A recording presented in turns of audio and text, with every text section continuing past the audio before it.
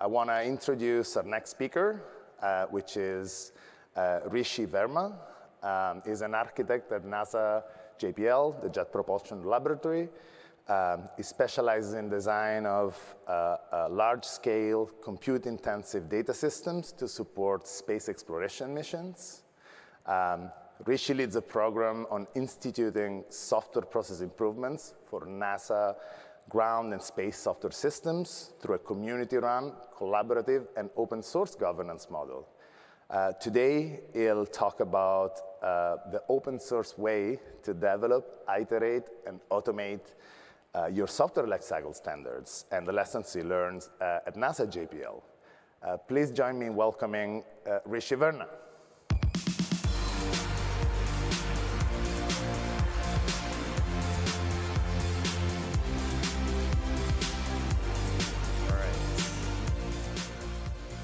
Well, hello, everybody. Hi, Open Summit. I'm Rishi, and I'd like to start by asking you all a question. Who here does not like being told what to do? Okay, I'm peeking out at the audience, and just for the record, I think that's every single hand in the entire audience, including all the boss people, too. So I'm here to talk to you about open source software standards. You know those things that we get told to follow but don't really want to? I would like to persuade you that there's a better way. In fact, the open source way to develop, to iterate collaboratively, democratically your open source standards, and to get them disseminated into your institution's projects. At NASA's Jet Propulsion Laboratory, we've been doing exactly that. And we've been trialing this with a set of projects from the institution, which I'd like to talk to you about. But first, before we dive into open source software standards, what they are, their history, let's start first by giving you all a preview of the types of open source projects and communities at NASA's Jet Propulsion Laboratory. So let's take a look and learn by watching this short video.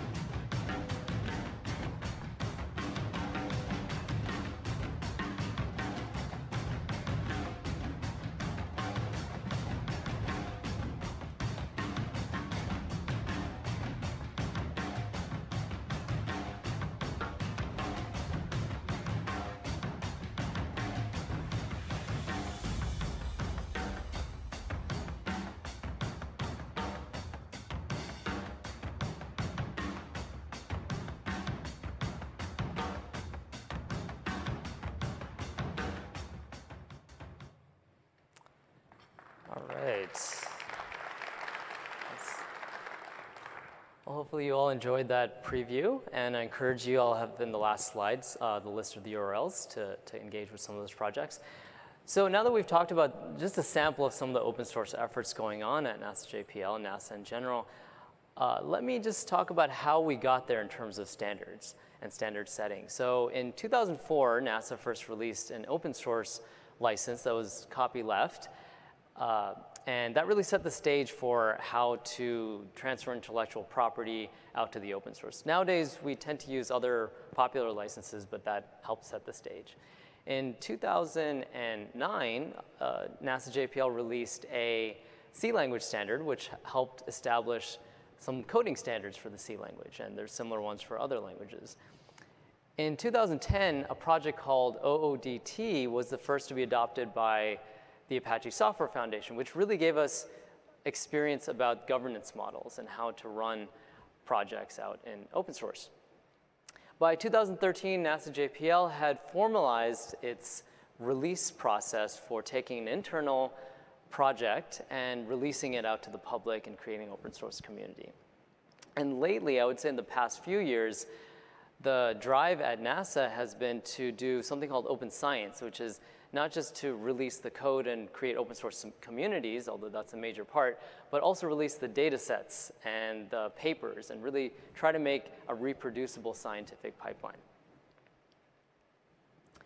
So we've been in the open source space for a little bit of time, but now what I want to do is to take a slight pivot and talk about the history of software standards to give a little bit of context and talk about why that's important to know for open development. What do these three people have in common? And by the way, I wasn't joking about a small pivot into looking at the history. This is about 1,000 years of history. So this is quite broad, but hang in there with me. So on the far left, we have Al-Khwarizmi, who was somebody who decided and helped create a standard process for taking a series of steps in order to achieve a particular mathematical or computational goal. We now call these algorithms. 1,000 years later, Ada Lovelace created a standard process for how to take a series of instructions, give it to a machine, and have the machine go through those steps, something we now call programming. And in the 20th century, Alan Turing created the standard process for taking any idea of a software and putting it into a universal machine and having that being executed, creating a model for that.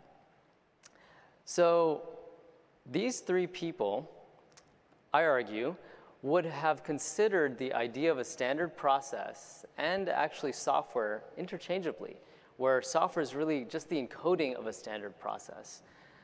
They were really pioneers in establishing software standards, if you think about it.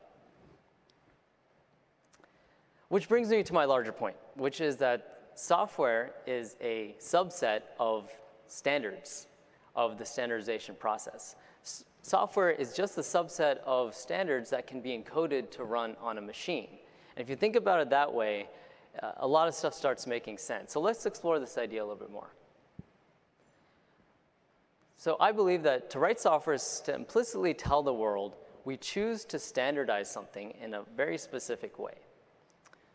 So what does that mean? For example, take your favorite web form, which creates a standard process for how we collect information, the types of information we collect from people. Or your favorite navigation app, which creates a standard for how people go from point A to point B every day until, of course, everybody takes the same path, and then we all get stuck in a Carmageddon traffic jam. But regardless, with respect to software standards, software is really the encoding of a particular process and way to do things. So that's really what software is an encoding process that can be shared with thousands, millions, billions of people to do something in a standard way. So why is that important? So let me go back to this particular diagram, which is, given the idea, and if we believe that software is a subset of all standards out there in the universe, and if we know that software is done like we all do here and have experience with, best done in an open source setting, can we extend the sphere of things we treat as software from the pool of things in the standard space to also treat those as code and develop those as software and get those standardized and developed using the open source way? What kinds of standards could we extend this principle to? So some ideas are governance standards, and many of you involved in projects in open source already do some of these. Things like decision-making strategies, automation to manage and effectively coordinate tasks, standards to create and disseminate and communicate roles, automation and schemes to really coordinate behavior in terms of vetting policies, et cetera, or standards related to coding standards and enforcing those potentially, or documentation, templating generators or checkers, et cetera. Treating really these types of standards as code gives you a new way of looking at this to potentially make it easier for folks to adopt it. Software lifecycle standards, we're all quite familiar with these, cybersecurity scanning, artifact management, dependency tree generation, setting the standard for how open source projects in your own institution should follow these types of policies. So the question here is this, that these types of standard categories, and potentially more, can we develop these using the open source way? Can we treat them as a software project and collaboratively get together within our institutions with the open source projects that are getting out there and develop and iterate them democratically? At NASA JPL, we're doing exactly that with a small set of projects that we've been trialing with. And I want to encourage you all to set up a similar project to what we've done at NASA JPL called Software Lifecycle Improvement and Modernization, SLIM for short, in your own institution. So let's dive into it and see what we've been up to. So this is the sort of standard model we've been using for a pipeline for a software standard.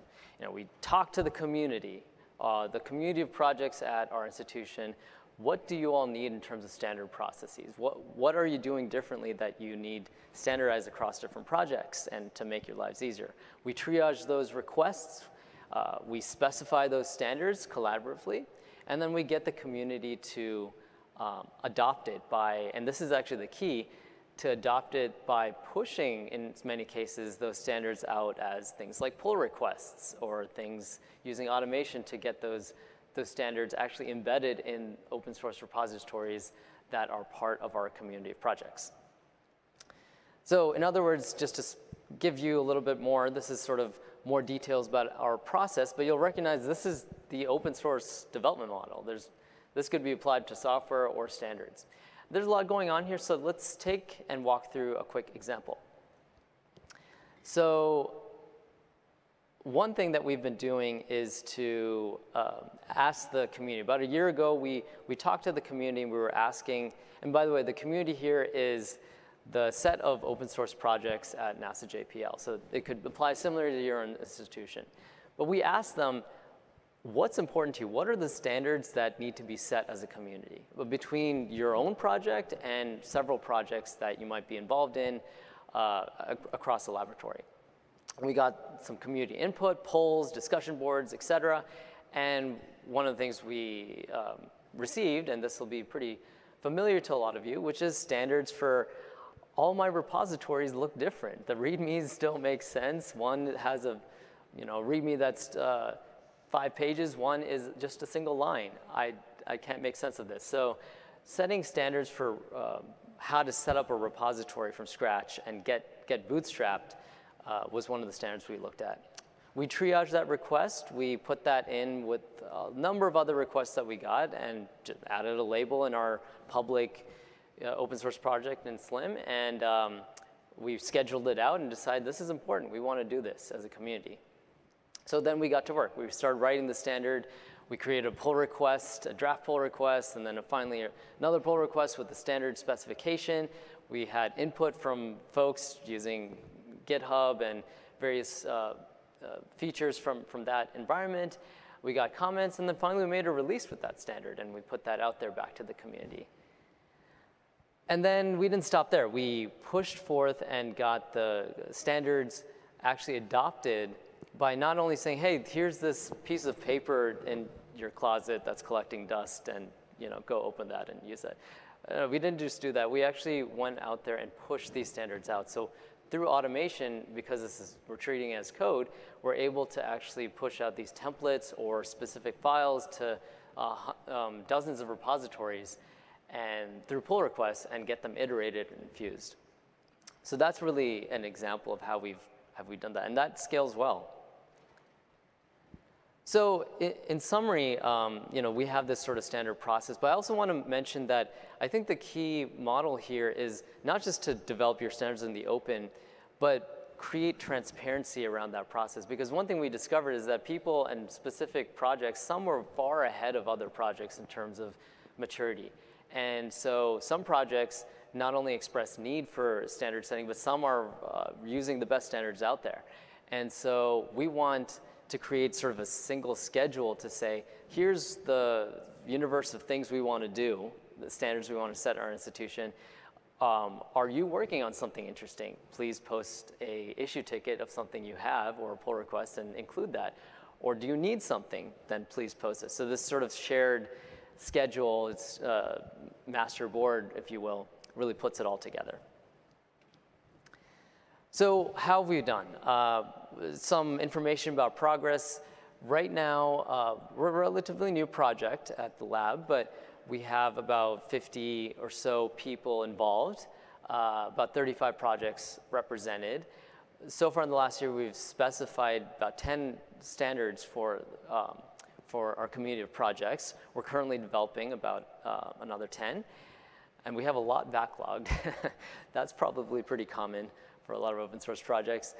Regardless, one of the key things I want to share here, in terms of adoption, right? That's really our success criteria.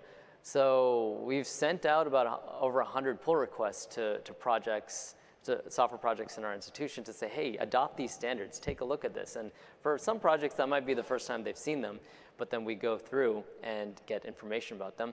Well, we've seen about half of those actually merged into repositories and being used. So obviously we want to grow that number, but the thing is, for a community-run project where we're